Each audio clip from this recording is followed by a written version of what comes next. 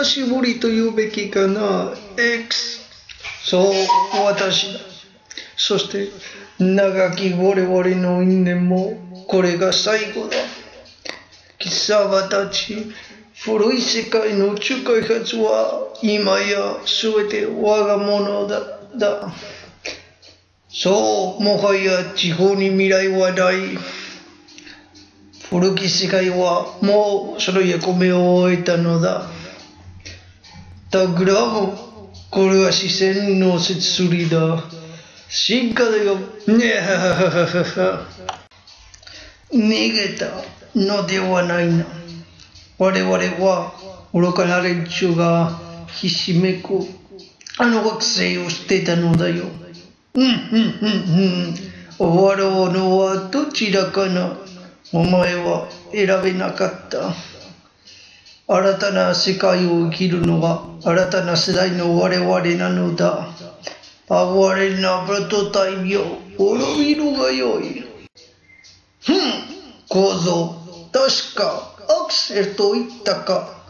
新世代型レプリドイドのプロトタイプ。その貧弱な能力をよくそここまでたどり着いたものよ。哀れなプロトタイプよ。貴様の持つコピー能力は完全ではない。だから選べなかったのだ。そう、選べたのは新世代型レプリドイド、我が意志を受け継ぐ子供たちだ。そう、若結果子で生み出された新世代型レプリドイドの設計に干渉し、コピーチームに我がデータを刻んだのだ。もはや計画は最終段階だ。古き世界の貴様の役目は終わった。転ぶがよい。全力で来い。終わりだ。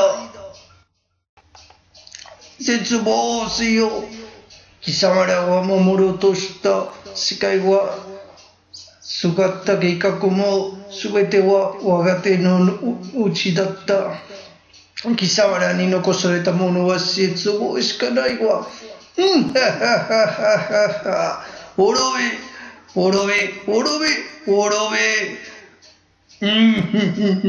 お仲間の到着か。無駄なことよ。次世代の王となる我が力の前、何もかも猛力よ。決着つけるぞ。